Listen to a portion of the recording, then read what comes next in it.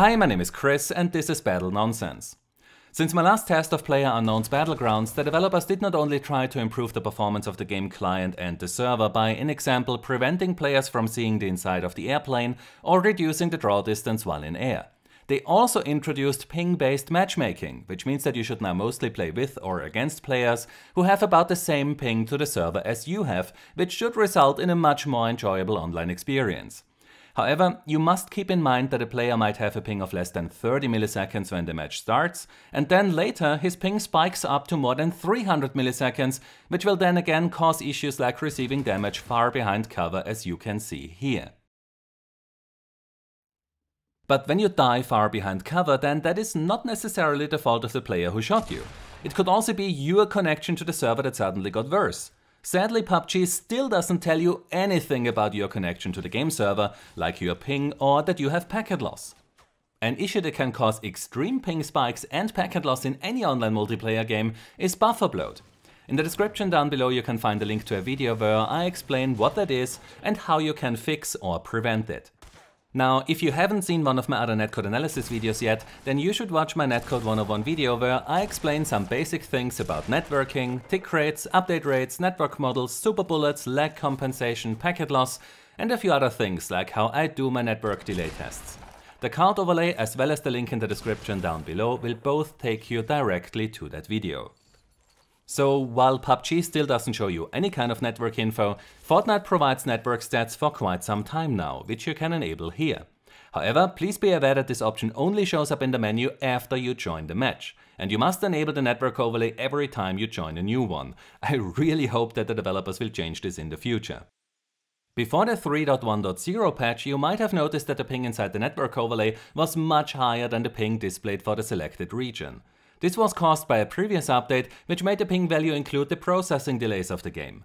This change then caused some confusion as the overlay suddenly showed a ping of 80 to 100 milliseconds, while previously it showed a ping of around 25 milliseconds.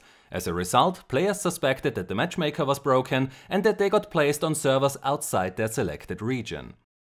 This was changed again in patch 3.1.0. However, as you can see here, the ping still shows way too high values in the early stages of the match, and towards the end of the match the ping in the overlay even gets lower than the ICMP ping to the data center, which doesn't make any sense at all. So you should not trust this value too much right now.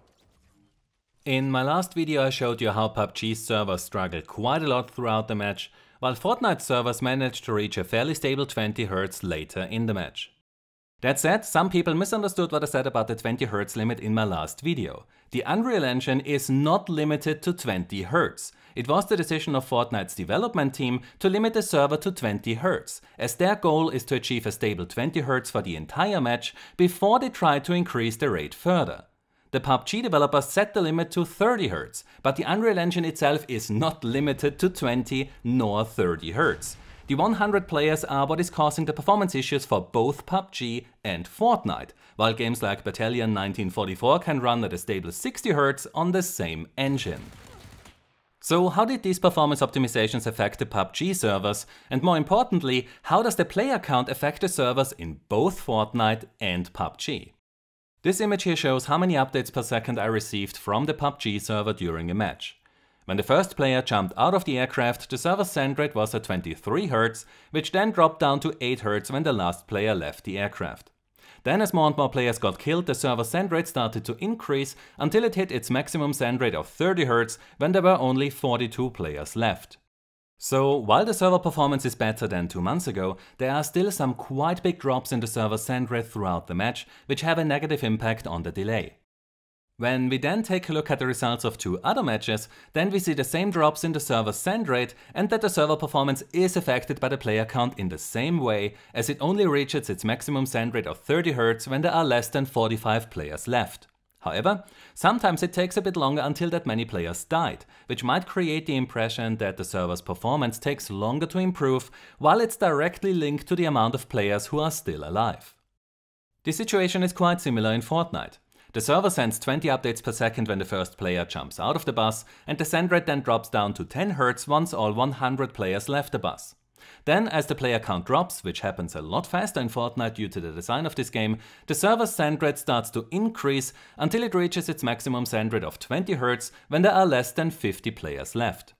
What you will notice here is that while the server's send rate is lower in Fortnite than in PUBG, it is also a lot more stable as it does not suffer from those massive drops. When we then compare the results of Fortnite and PUBG, then we can again see how the player count affects the server's performance, as both games only reach their maximum send rate when there are less than 50 players left. That said, it seems like PUBG manages to achieve higher server send rates at the same player count. However, the PUBG servers also suffer from quite big drops in the server's send rate throughout the match. So the question is how that affects the actual network delay between two players. Before I show you the results of my network delay tests, I want to ask you once again to watch the Netcode 101 video first to find out how I do these network delay tests, as that is required to understand what these results mean for your online experience. 2 months ago, Fortnite showed much lower network delays than PUBG, which suffered from some pretty bad server performance issues at that time. Now, after the recent optimizations and the introduction of the ping-based matchmaker, the network delay in PUBG got a lot better. However, when you look at the longest delays, then you can see what kind of impact those drops in the server send rate have on the player-to-player delay. Fortnite didn't really get any major network optimizations, and so the results are very similar to those from my last test. Sadly, the developers decided to disable friendly fire, and so I can no longer do the damage delay test, as it is simply impossible to get my two test players onto the same server when they are not in a group. So far, I always showed the results from very early in the match, where you have the lowest send rate and thus the longest network delay.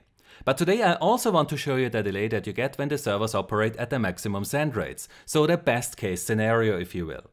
When PUBG's game server sends 30 updates per second, then this reduces the average network delay by about 12 milliseconds.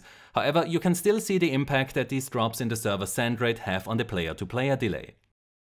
When there are less than 40 players left in Fortnite, then the average delay does not only decrease by 10 milliseconds, the network delay is also lower than in PUBG, which is quite surprising as its game servers only run at 20 Hz, while PUBG's run at 30 Hz. This shows us once again that higher update rates do not necessarily result in lower network delays, and that Epic still has a lot of work to do until the Unreal Engine can maintain 20 or 30 Hz in games with more than 50 players. So that's all that I have for you today. I will keep you updated on the progress that the developers make, and if you enjoyed this updated netcode analysis of Fortnite and PUBG, then it would be great if you could support me on Patreon, as YouTube's ad revenue is sadly not enough anymore to run a niche channel like mine. Without the awesome support that I get from my patrons, Battle Nonsense would not exist anymore.